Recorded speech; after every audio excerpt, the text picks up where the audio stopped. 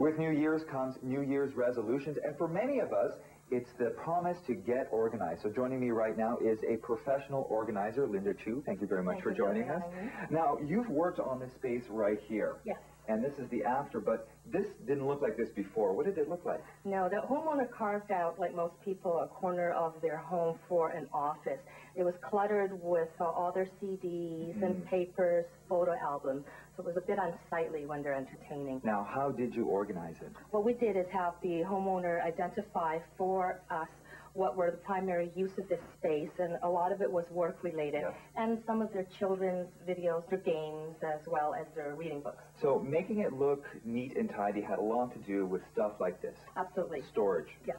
So introducing organizing products that basically hit a multitude of sins, so to speak. Yes, like and what we did is this great product, Seagrass product, magazine holder, and basically you can turn it around, still see the spines, but when not in use, you have a nice, clean, sleek look on a shelf. And you have a few other storage spaces here. Now this is for the children. Yes, this is for the children, all their books. So again, when they're not in use or when they're entertaining, they can all get hidden inside, spines up, so easy to access. Find. I notice you also have something here for games and photos, and labeling, I guess, is very important. Yes, so part of determining what items the homeowner had, we determined that they had a selection of games.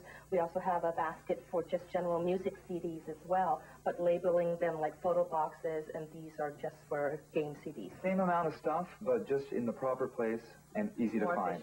Now, this is just one of the trouble spots. The next one is right over here, and I'll let you lead the way. This was a big source of disorganization for this family. Tell me about it. This bookshelf was the entry point to the homeowner's home, and it was a catch-all for everything. So everything got dumped in there at the end of the day. Keys, notes, letters. Exactly. Anything to do with school, laundry even. It's just all got crammed into all the shelves and underneath the cover. So what did you do to organize this space?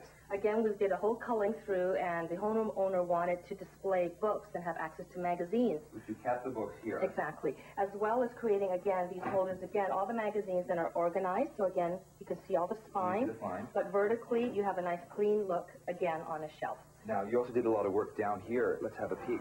As you see in the photo before, in the office area, all their office papers were all piled high. They were all flat. You could not see them. You couldn't find anything. Now, you put those into an office area, and you put the photos into photo albums. Exactly.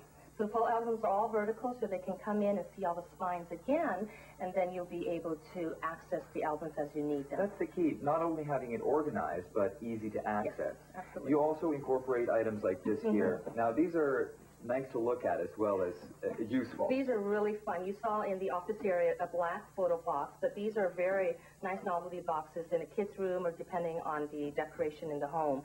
It's a great way to add color and some fun into this space and yet have it be functional. And you can have this out. Yes. It looks great. Yes. And we're going to move over to one more organizational problem that you helped this family work with. And you put a piece of furniture to good use for the entire family. Yes. This is a reclaimed chest of drawers. It was going to get thrown away. One of the problems was kitchen counter, dining room table was the catch-all again for items. We helped the homeowner reclaim this chest of drawers and dedicate each drawer for a family member. One drawer for kids. This one here is for one member of the family? Exactly. Another one for the mother and another one for the dad, for example. Now, why was this important? It was important to basically hide everything so that it wasn't out in unsightly, and also gave them a dual function, multi-purpose use.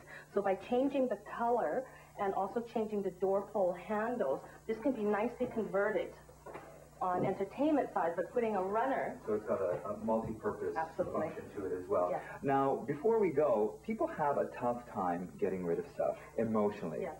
Why Emotional clutter. It's not about the physical attachment. It's really the emotional attachment that people have to their items. We have trouble letting go of these things. Yes. And we have to resolve ourselves with that. Absolutely. That's why they come in very, very handy. Yes. Thank you very much, Linda. She is a professional organizer. And remember, How To is a regular segment on Breakfast Television. If you have a problem or a situation you need a hand with, let us know at howto@citytv.com. We'll find out how to get it done and show you how to do it. I'm Bill Mantas. We'll see you next time.